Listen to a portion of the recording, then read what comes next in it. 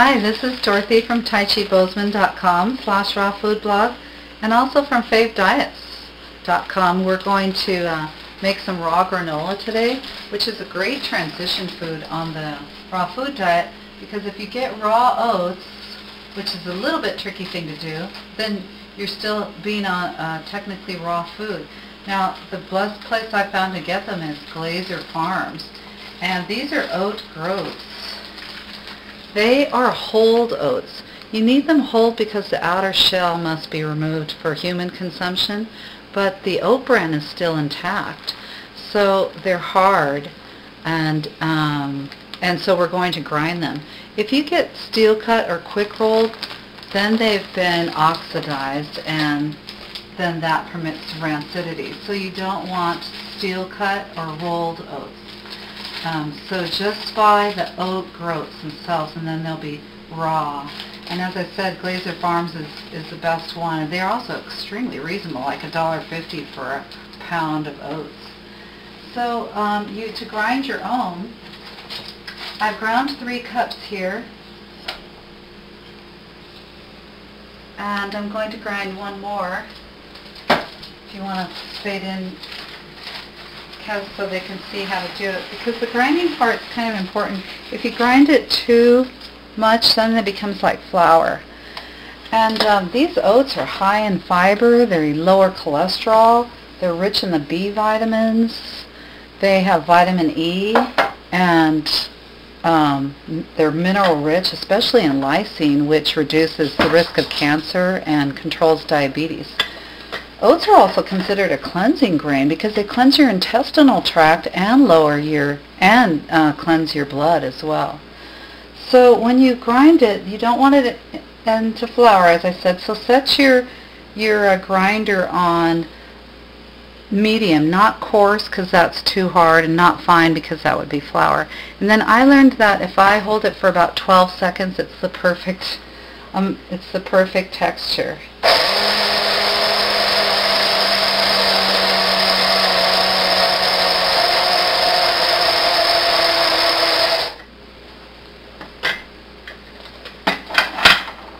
So it's coarse and it's edible, eatable. You want to eat it like this in granola. So there's my 4th cup.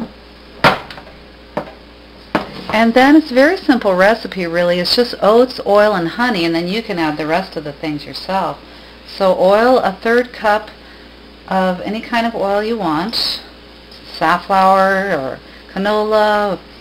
Even coconut oil would be really good, coconut oil, and you can use olive oil even. A 1/2 cup of honey. I think I'll just kind of eyeball it here.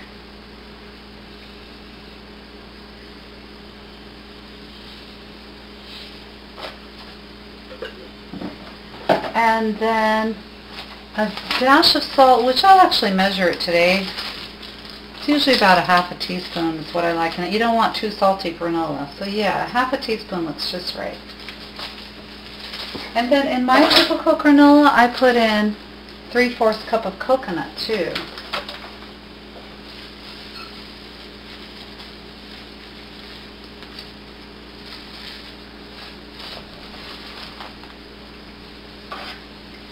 Now, so this is the basic recipe.